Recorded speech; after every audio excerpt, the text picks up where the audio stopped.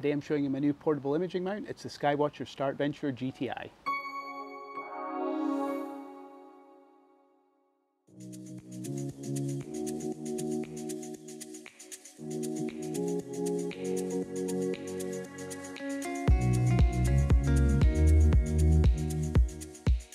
Hey folks, my name's Steve and welcome to Scotia Astro. I recently picked up a Star Adventurer GTi from Skywatcher and wanted to share an unboxing and first impressions with you and let you all know what I'm planning to use it for. Firstly, for full disclosure, this is my own mount that I paid for myself and you'll get my honest opinions on it. Before we start, I'd also like to give a big shout out to Adam and his team down at Rother Valley Optics for providing first class service and super fast delivery on my mount. I'll share a link to them in the description below the video so you can go check that out.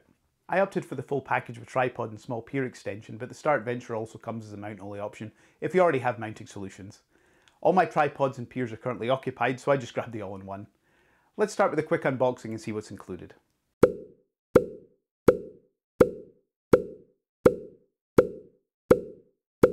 Right, I'll get all this assembled and we'll see you back here in a bit.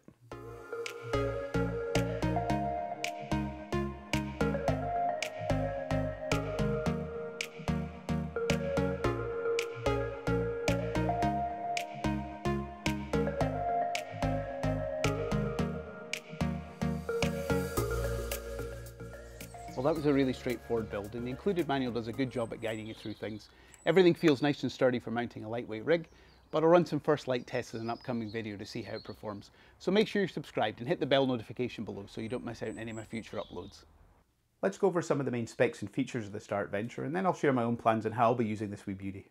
The GTi version of the Star Adventurer is a small lightweight equatorial mount for taking pictures of deep space, wide field astrophotography shots and also nightscape photos, so it's built to be really versatile. The mount head itself weighs in at just 5.7 pounds or 2.5 kilos, and it has a payload capacity of 11 pounds or around 5 kilos. Even with the inclusion of the pier extension and the tripod, the mount's easy to pick up and move around your imaging location. This is one of the main reasons I got it, but more about this later. You also get two small counterweights for balancing your scope or camera lens on the mount. There's a 0.7 kilo and 1.6 kilo option included with your Star Adventurer. It has a latitude range from 0 to 70 degrees, and for you folks near the equator, you can move the counterweight bar to handier position. The mount comes with a Vixen style dovetail, but I've got an upgrade I'll show you later in the video so you can attach a beefier Losmandy plate. You can power the mount via 8AA batteries like these excellent Eneloop batteries that I use, or there's a 12 volt DC power connection for an external power supply unit. The mount or pier extension can be connected to any tripod via the standard 3/8 inch thread. The tripod also has a handy accessory tray to store a range of gear. On the back of the unit there's also a variety of ports through which you can control your mount. I'll go over these in more detail in my first light video, but just quickly, there's a USB port for connecting to a PC, an ST4 auto guiding port, a hand controller port for a SynScan pad, a DSLR snap port for shutter control, and the power port. Your imaging sessions with the Star Adventurer can be controlled wirelessly via phone, tablet or PC through the SynScan app, so you have a huge range of options here. I'll likely be controlling mine via an ASIAIR Mini, but I'll go over this process and how I connect everything in my first light video, so stay tuned for that. So in terms of my personal plans for the Star Adventurer, I'll be using this as a ready-to-go lightweight imaging platform, which will have a small high-speed imaging system permanently attached. This will be my compact and fully integrated rig based around the SAMYANG 135 f2 lens with a few different dedicated one-shot colour cameras like the ZW2600 MC Pro and the 533 MC Pro. I've got a separate video on this, so I'll share a link up here in the description below too, so you can go check that out after you watch this video. I've been looking at grabbing a smaller mount that I could just pick up and plonk outside for a while now, and the Star Adventurer GTi seemed like the perfect match.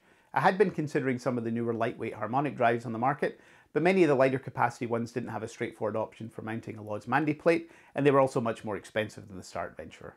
Up until now I'd been attaching my SAMYANG system onto my AZ EQ6 GT Pro mount, and although it was rock solid it did look a bit ridiculous, and some may say I was a bit overmounted.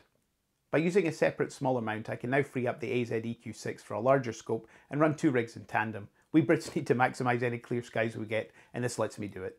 Speaking of portability, I also wanted a rig that I could throw in the car and set up remotely under some darker skies than I have here in my backyard.